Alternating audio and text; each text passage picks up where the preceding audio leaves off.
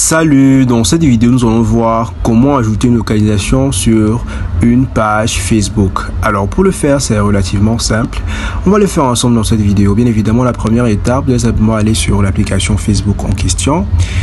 Et là directement, lorsque vous êtes sur l'application Facebook, vous allez insérer vos données de connexion et vous connecter simplement sur la plateforme. Lorsque vous êtes connecté, vous allez aller sur votre profil juste là à l'extrême droite, vous cliquez sur votre profil. Voilà, vous cliquez sur le menu, c'est pareil. Et lorsque vous cliquez sur le menu, vous allez aller juste là en haut sur votre compte. Voilà, vous cliquez sur votre compte, juste là simplement. Et ici, simplement, vous verrez que vous êtes sur votre compte.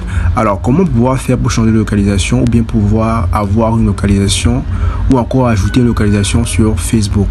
Alors, c'est évidemment basique. On va juste aller ici à droite, voilà, après ajouter la story, il y a 3 pointillés. Vous cliquez sur les 3 points juste là, à côté de ajouter la story, cliquez simplement dessus. Et là, simplement après cela, vous allez cliquer sur modifier le profil. Juste là, la première option. Et ici, vous pouvez juste scroller, venir dans bio et détails. Voilà, voici détails juste là. Et vous pouvez ici ajouter soit votre ville actuelle, ou vous pouvez ajouter ici votre prénom, votre emploi. Vous pouvez ajouter ici votre ville actuelle simplement où vous êtes situé et votre ville d'origine.